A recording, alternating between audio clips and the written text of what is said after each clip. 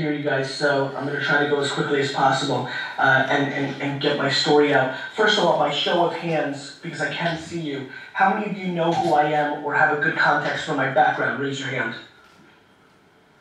All right, that hurts. I think the two I got, but obviously I'll give you a little bit of background in this short period of time. But before I get into anything, word on the street is you have a fairly substantial match tomorrow, and I want to wish you all well. Big match. I'm a big football fan, both the way you call football and American football. We have big matches on Sundays as well, so I know how you're feeling. Good luck. I hope you guys dominate tomorrow. I'm a Russian immigrant. I was born in Belarus in the former Soviet Union. I came to America when I was 3 years old in 1978. My family was very much an immigrant family. We had very little. We lived in a studio apartment with 8 family members. My dad got a job as a stock boy in a liquor store to try to make it. So I come from very humble beginnings. I was always an entrepreneur. When my dad eventually worked so hard that he became the manager of the liquor store in New Jersey, we moved to New Jersey from New York, and that's where my career started. I sold lemonade when I was 5. I had all my friends sell lemonade. I basically had a lemonade stand franchise. I thought it was the McDonald's of lemonade. I used to drive around in my big wheels little bicycle and pick up my cash at the end of the day of lemonade like I was a mobster or something. So I was always very, very entrepreneurial. I then eventually started a very big baseball card business in the U.S. in the late 80s, early 90s. Baseball cards were a huge phenomenon, and I was making $2,000 to $3,000 a weekend selling baseball cards in the malls of New Jersey, and did it very successfully and made tens of thousands of dollars as a young kid. And so always kind of had it, right? Had that entrepreneurial spirit. But what really kind of changed for me was when I was 14, my dad dragged me into the liquor store. I hated, I went in kicking and screaming. I hated selling liquor and beer. I wasn't your average teenager, but I fell in love with wine around the time I was 16 or 17, and I got into it. What I want to talk to you about in my last 15 minutes is what's happening right now that's different than what happened to me and why it's so special. I recognize that the U.S. is a different marketplace than where you're living right now. I just came back late last night, 2 nights ago, from Colombia, the country. Very different situation. Every country has its different kind of dynamics. Every place in the world has its different dynamics. But what hasn't changed, and what is most important, is I just want everybody in this audience, I want the 30 of you, 40 of you right now, to think for 30 seconds. And I'm serious, because here's what I want to say. Every single person in the world is grossly underestimating the internet. Forget about Facebook or Twitter or Tumblr or Pinterest or Instagram or Skype or any of these things. We are grossly underestimating the internet. Here's what I mean. It is now 10:06 a.m. in the morning here in New York. I'm sure it's probably 5 or 6 hours ahead for you guys. I am talking to you from New York right now on a product that I opened my laptop computer, hit a button, and I'm talking with you thousands of miles away, and it costs $0.00. And I'm really thrilled that the guy on the left side of the audience in the second row is shaking his head in the white shirt because he's making me very happy, because I can't hear shit, but I know this is a very substantial situation, right? We have to understand that we're living through very special times. And here's what excites me as well. Looking in the crowd, and this is with all due respect, we don't have 16-year-olds in the crowd, right? You've been professionals, you've lived your lives. Everybody in this room, including myself, we all lived in the world prior to the internet, right? Show your hands if you remember the world before the internet. Raise them, I want to see it. Exactly, right? So, we're all big boys and girls. We know what it used to look like. And to me, coming from humble beginnings, coming from $0, growing up in a very small business and then growing it, took my family business from a $3 to a $60 million business, took myself from somebody that nobody knew on Twitter, 0 followers, to 1 million followers, because I engaged, I hustled, and most of all, I innovated. I used YouTube in 2006 when nobody else did.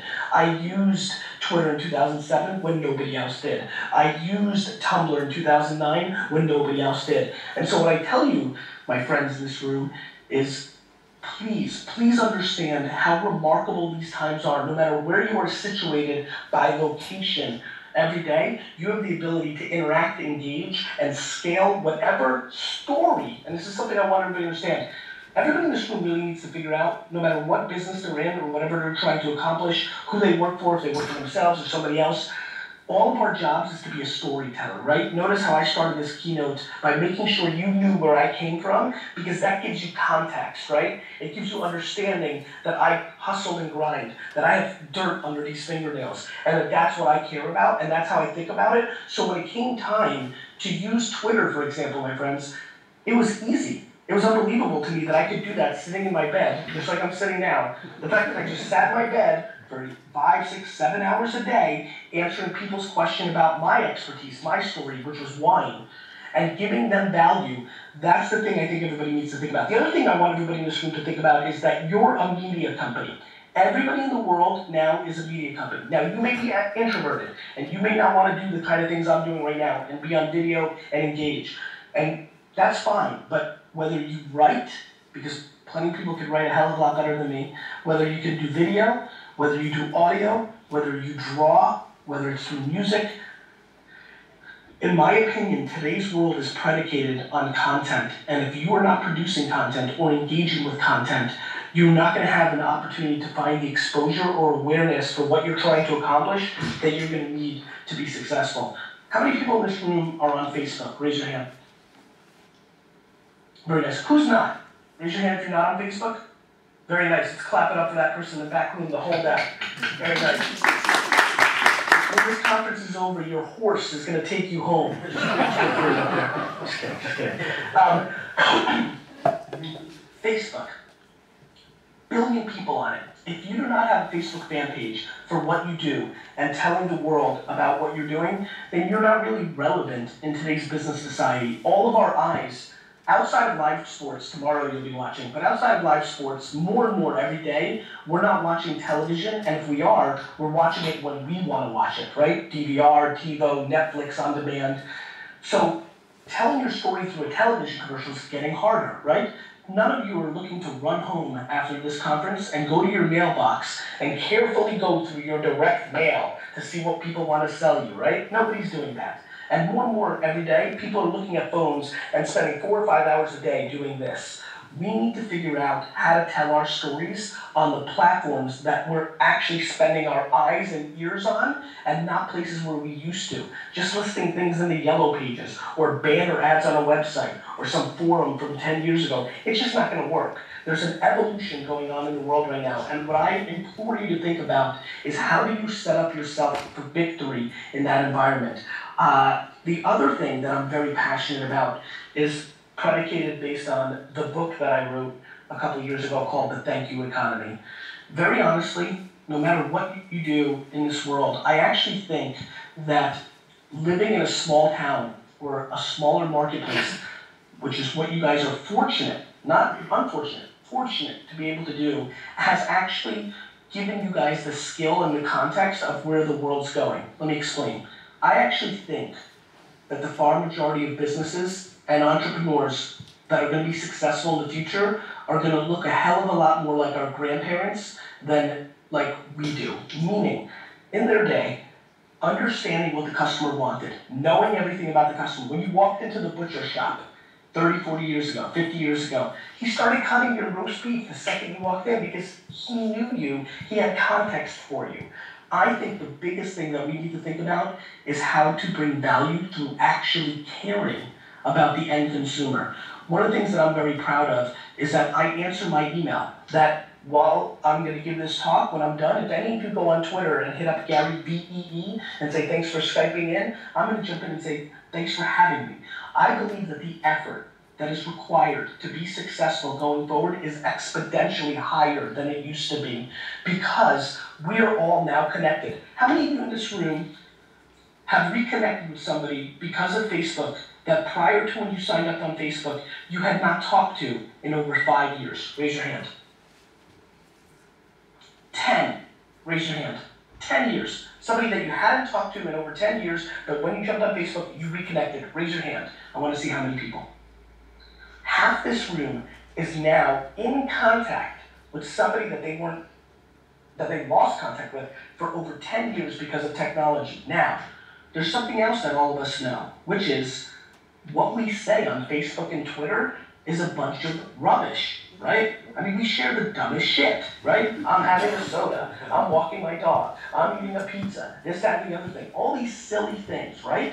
Well, what's very important to understand is amongst us sharing pictures of our dog or saying goal or drinking a beer or whatever it may be, amongst that, we are saying things like having this Guinness and it's delicious, or went to this restaurant and I loved it, or had this amazing experience at this place, exclamation point. We have all agreed that technology has changed the way we read books. How many people here now read the books? Instead of reading on a book, they read on a Kindle or an iPad? Raise your hand. More than half of you. More than half of you have changed that habit. We also agree that music has changed, right? Back to my small town rules, we now buy music one song at a time, much like our parents did with LPs in the 50s and 40s and things of that nature. So we're going backwards in a lot of ways. What I think we haven't spent enough time talking about is that communication itself has changed. There are grown-ass men in this room right now who've texted LOL and OMG in the last 48 hours. I mean, we're changing the way we're talking. It's just the way it is, right? And so I see some of the grown-ass men smiling because they know exactly what I'm talking about. And so I think it's really interesting that we haven't completely grasped that the number one thing that all of you listen to is somebody else. You can take an advertisement, you can take an endorsement, but when a friend says to you, this restaurant is good, or this beer is delicious, or this fruit is fantastic, or use this dry cleaners, or this, that, and the other thing, or this guy Gary Vee's really interesting, read his book, or this guy's a great lawyer, check him out, or this guy's making videos about real estate, check him out, or check her out, she's amazing, she's an amazing businesswoman, or this guy's a great cook. Word of mouth, my friends, is the number one way that things sell in our society. They always have been, they always will be. And what social media is, so there's no confusion, what social media is the infrastructure and plumbing for word of mouth. All Facebook and Twitter are, all Pinterest and Instagram are, is plumbing, infrastructure, for us to be able to communicate with each other. However, the economic impact is $1 billion, trillion, gazillion dollars, because that's how we make decisions.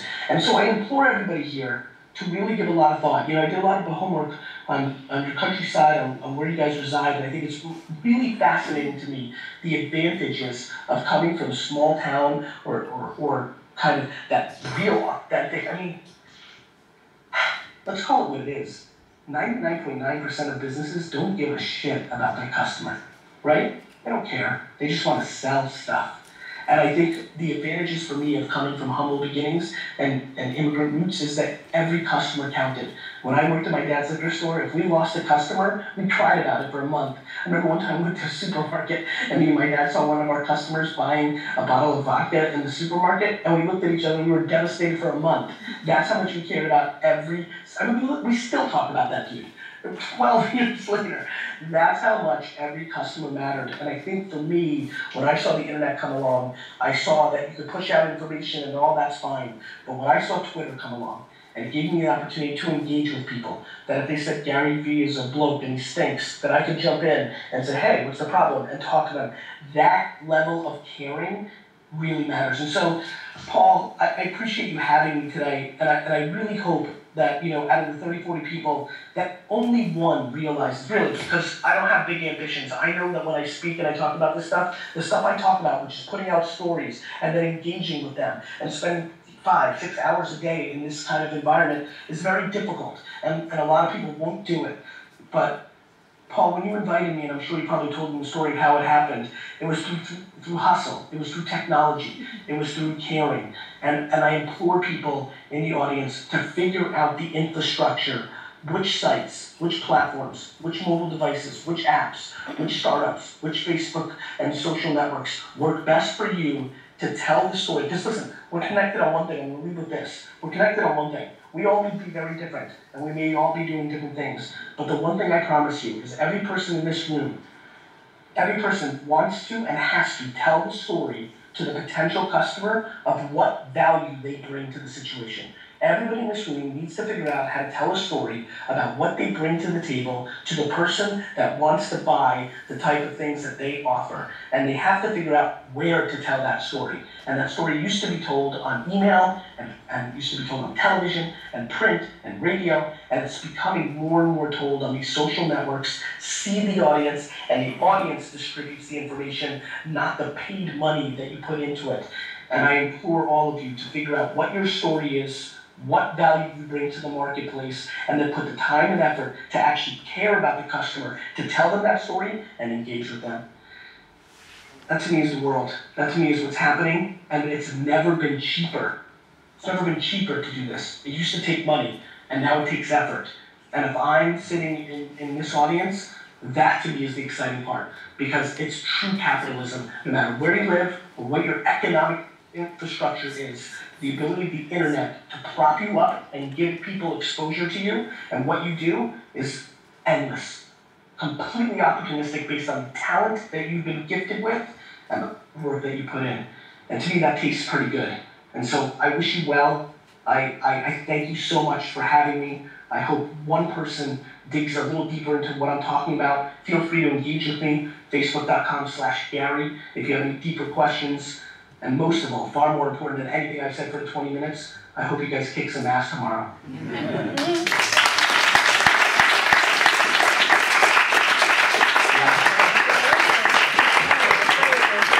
Yes, you can ask one question, absolutely. Now, what? Very good, my friend. The answer is not Pinot Grigio. Stop taking that shit out of me. Hashtag Border Camp. So thank you, my friend. I wish all of you well, and thanks for having me. Take care of yourself.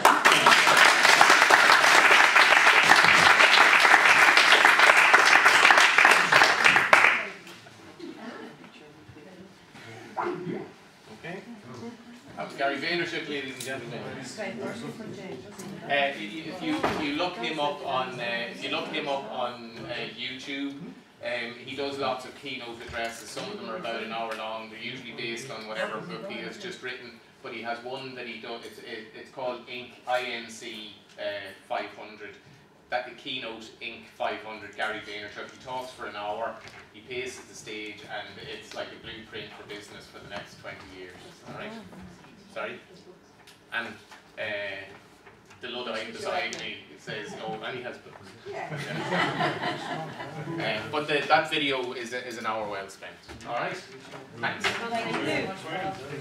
Right, folks. We're slightly, because there was obviously a difficulty there in sound and the fact that he's a very busy man. Even just a little respite. 20 to 4 is our last session where everyone's coming into this room. So that will be. So if you want to take a comfort break or grab a cup of tea, and we'll get set up.